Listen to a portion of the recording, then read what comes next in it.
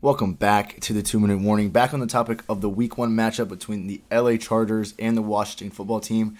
Today we're looking at the top fantasy picks on Thrive Fantasy. Remember to use thrivefantasy.com or Thrive Fantasy on the App Store.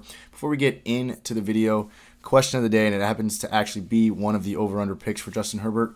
How many touchdowns you guys think he's going to throw? Drop that in the comments below, and throughout the video you'll hear our answer. One more thing about Thrive Fantasy, remember to use our code 2MW to make your picks on game day. But let's start right here, Jay, with these Chargers props that you see. What are you thinking? First one right away, start with Justin Herbert at the top. Justin Herbert, 277.5 total yards. The Cat had, 4,500 yards-ish last year in only 15 games now.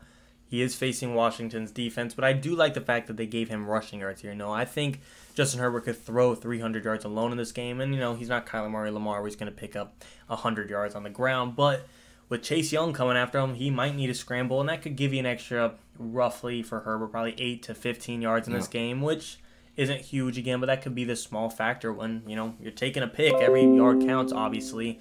So, personally, for me, I'm definitely picking over on the yardage one. I just think this is going to be a competitive game. It might not be an absolute shootout of 35 to 42. That is not needed to put up a lot of yards. He's done it before last year, and the Chargers didn't get in a bunch of super high scoring games. And like I said, he averaged, I think, right around 270 or 280 last year. So I definitely think he could do this in week 1 in Brandon Staley's offense. And then you could see right there, passing yards is kind of right there behind it.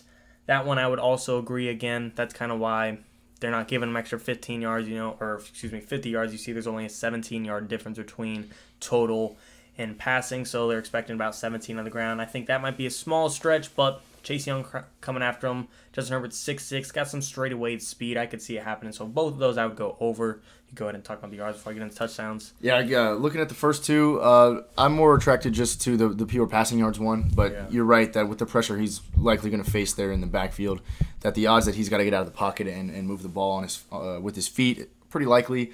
I'm trying to remember what I said. Score prediction, I think I said 21-17. And overall, we both thought it was going to be a pretty low-scoring game. But at the same time, I would like to hit the over, or like to go over on Justin Herbert. I think the average was maybe a little closer to 290, but it was upper 200s was his yard average last year.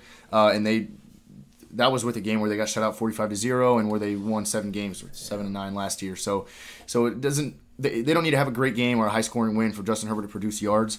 So for pretty much the same reason Jay says, I like this over. We know Justin Herbert's electric, and he's going to find a way to get the balls downfield to Keenan Allen and get those yards. Yeah, and we got to remember he's playing Fitz here. Fitz isn't Brady or Mahomes, but we remember last year Herbert's gone toe-to-toe with Brady, with Brees. He's gone toe-to-toe with Mahomes, and if it gets into a shootout, if it comes down to that, we know Herbert has that arm, and whether, obviously, you're a Chargers fan, you're a Washington fan, you're going to be rooting for your team to win. But if you're just looking to make some money, you're just hoping for some yards. And I definitely think with Fitzmagic having his magic happen usually in the first few weeks of football, the shootout's going to happen. And I definitely think the yards can happen. And that kind of overlaps into touchdowns. I just think 31 touchdowns with 10 interceptions last year in only 15 games.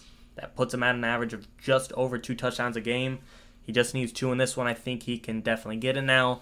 We got to remember, Brandon Staley's offense, Joe Lombardi's offense, the offensive coordinator, it could be different from last year, but I just think 2 touchdowns for all you need on is over. That seems really simplistic for me. And then you see Austin Eckler.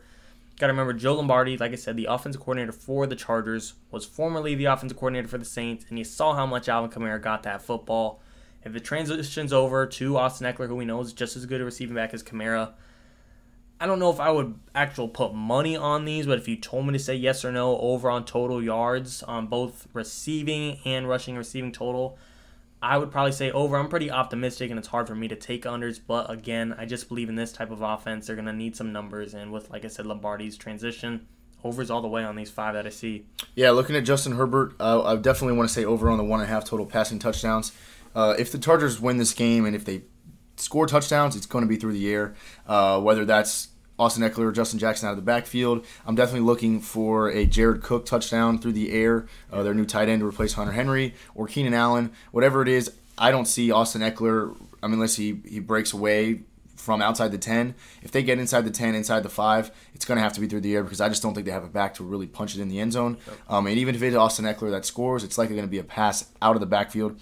So, yes, all the way over for me on 1.5 total touchdowns. I think the the Chargers will score 3, and I think they'll all be through the air. Now, look, the next two, I don't really like the 91.5 total yards from Eckler. It is a I lot. think, yes, it's because of the rush yards that I don't like that one. I think he's due for sub 50 rush yards because it's going to be such a pass-heavy game with that front four of Washington. It's just going to be tough for Eckler to run the ball effectively. On the receiving yards one, on the other hand, I definitely want to take the over. I think Eckler will be effective out of the backfield through the air. So the only one I'm going to say under on is the total yards for Eckler. I think the other 4 are definitely overs. Yeah, good opinion. We want to keep scrolling. Yeah, go ahead. I think we got to go down to find Washington's here. I think we got Fitzpatrick and Washington. So that's really all for the Chargers. Now we're looking at the Washington football team. Fitz, like I said, this is all, it's tough. He's going to give you 350 yards, 3 touchdowns, or 150 yards and 3 picks. It's tough, but I believe in Fitzmagic in week 1. And I would take over on his yards. Looking at his touchdowns, still a little bit of question mark to it, especially Antonio Gibson. You know, Antonio Gibson right there below him.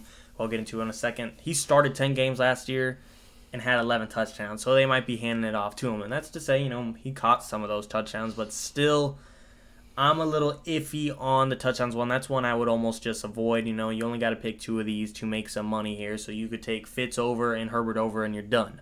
But if you're feeling risky, Fitz, I would maybe lean towards over, but again, this is not one I'm super comfortable with. And Antonio Gibson, this is one I really like. Like I said, he put up some numbers last year. 700 rushing yards, not fantastic, but we got to remember he was hurt, and in the beginning, he wasn't really given the number 1 role, and he is a great guy out of the backfield. He used to be a receiver in college, so he's got hands. He's going to be a safety blanket for Fitzpatrick. He's a 6'2 back. That's big for a running back. I believe in him to definitely put up over 74 yards in this game.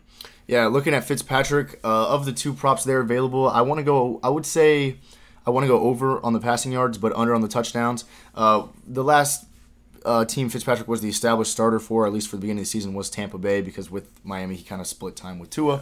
And I believe in the first 2, maybe 3 games, he came out and put up 400 yards and a couple touchdowns for Tampa Bay. So I think the yardage one is definitely an over. Fitzpatrick seems to be a guy that's good for a big player, ran a big pass down the field in open space, which is why I want to take the yardage over. But when we get inside the red zone with Fitzpatrick, I don't have any stats pulled up or off the top of my head or anything, but I just feel like he's not great at pushing the ball in the end zone. Yeah.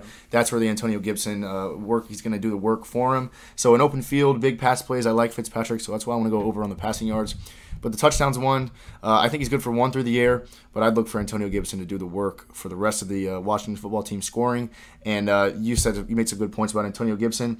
I'm not sure if I have a strong enough opinion about him to say over or under, but you made some good points, and I think he will be doing a lot of the work, at least scoring-wise, for Washington. Yeah, and looking at the last 2, Logan Thomas, Terry McLaurin, both of these, in my opinion, are dependent on Curtis Samuel. He's a receiver from the Panthers. They brought in a free agency, one of Terry McLaurin's best friends. The number 2 option. He's a good receiver. You guys know who he is.